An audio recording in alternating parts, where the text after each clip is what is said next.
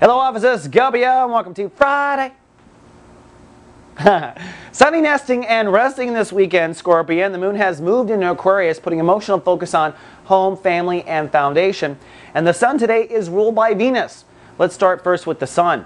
With the sun ruled by Venus in chapter 3 of Taurus, it is now time for you to create. That's Venus. Creation vibration, love vibration. Time for you to create the new foundation of a long-term partnership.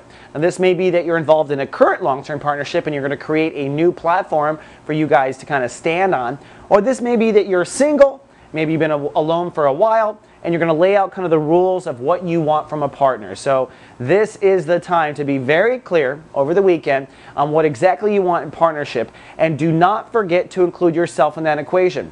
In other words, you must treat yourself and marry yourself the way you expect others to marry you. Set the example for the universe and it will follow. So if you're drawing in deadbeat men or deadbeat women, it's because you yourself don't treat yourself in the regard that you're seeking to be treated. Okay? A little equation, a little secret there. Zipping around the moon in Aquarius.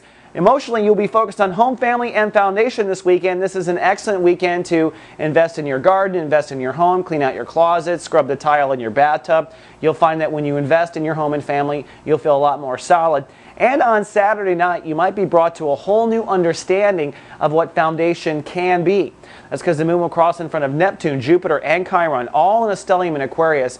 And when the moon hits it, I'm expecting most of the souls on the planet to emotionally innovate their perspective on this topic. So you might have thought that you were just kind of a duplex Scorpio, but I think Saturday night you're going to realize you're more of a mansion Scorpio, if you get my drift.